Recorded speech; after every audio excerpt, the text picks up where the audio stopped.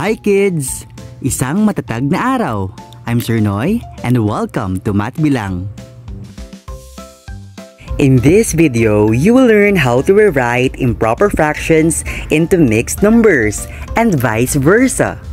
But first, let's have a drill. Addition.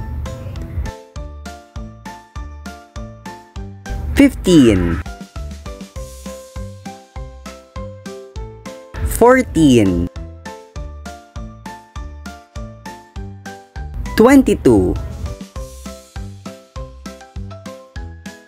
29 Multiplication 20 18 36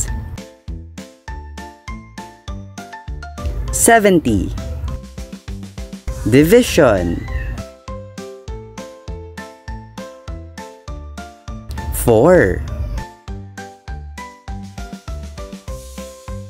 9 9 7 Let's have a review. What are the three types of fractions? The first one is proper fraction. These fractions in which the numerator is less than its denominator. These are the examples. The second type is improper fraction. Fractions in which the numerator is greater than its denominator. These are the examples. And the last type is mixed number. A number that combines a whole number and a fraction. These are the examples. Very good!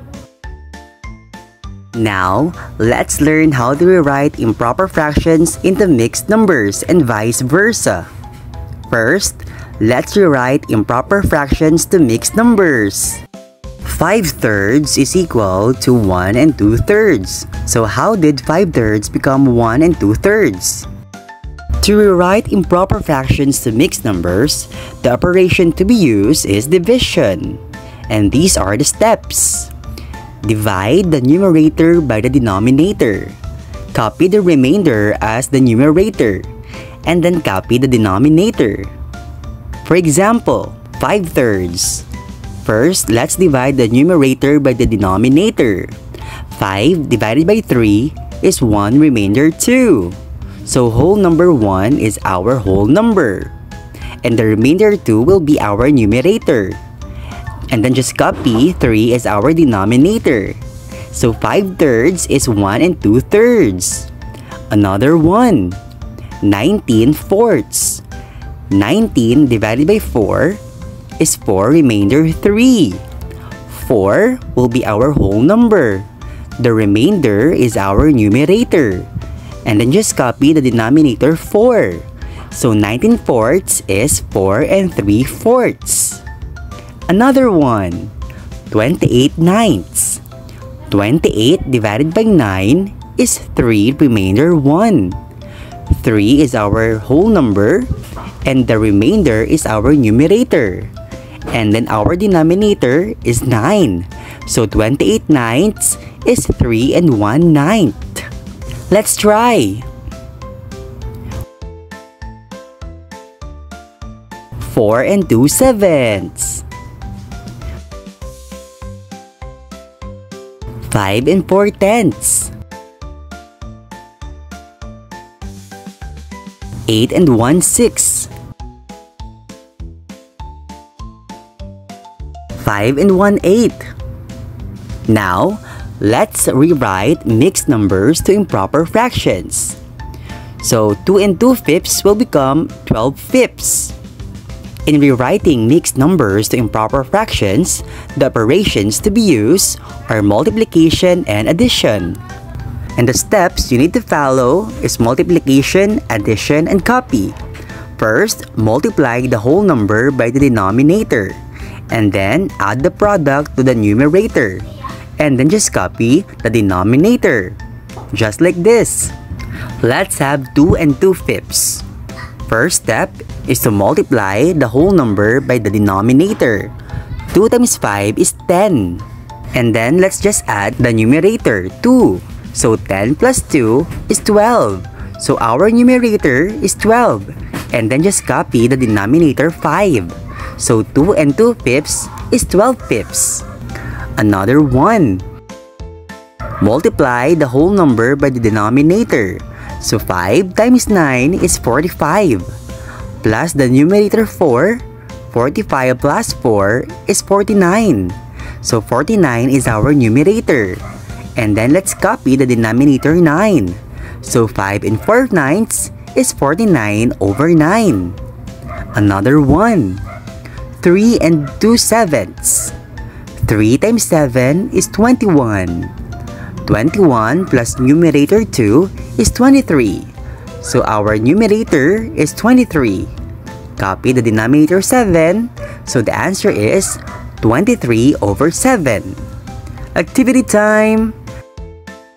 Activity number 1. Check if the rewriting is correct.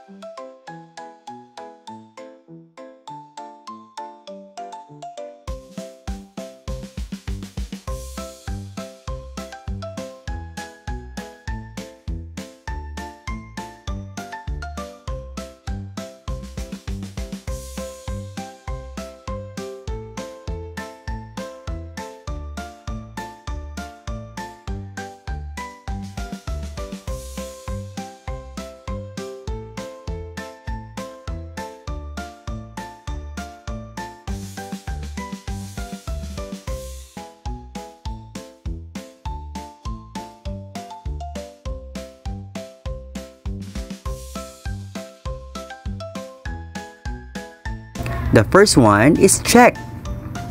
Second, incorrect. Third, incorrect. Fourth, correct. Activity number 2. Rewrite improper fractions to mixed numbers.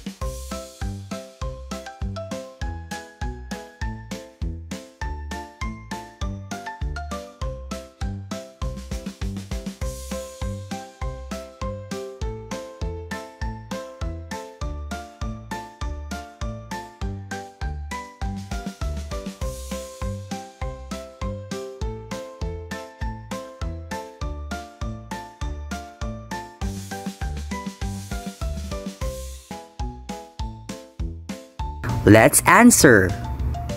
Number 1, 3 and 1/4.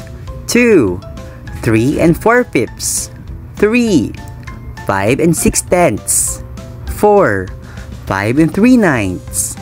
And 5, 3 and 2 fifths. Activity number 3. Rewrite mixed numbers to improper fractions.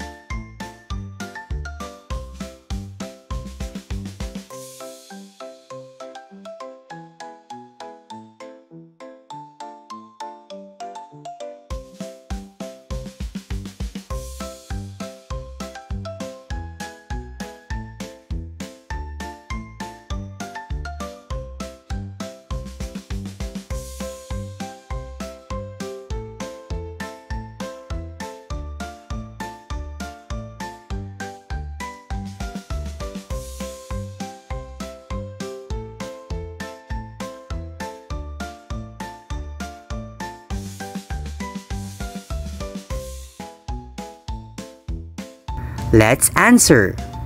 Number 1, 19/4. 2, 14 fifths. 3. 57 tenths. 4. 44 ninths. And 5. 22 fifteenths.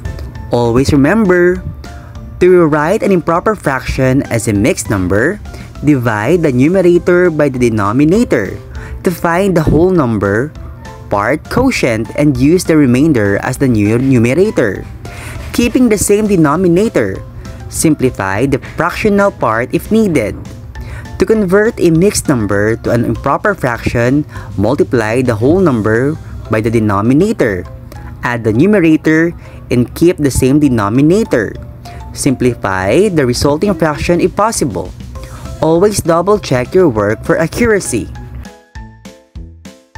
Thank you so much for watching. Please subscribe to my channel and like my Facebook page. Happy learning!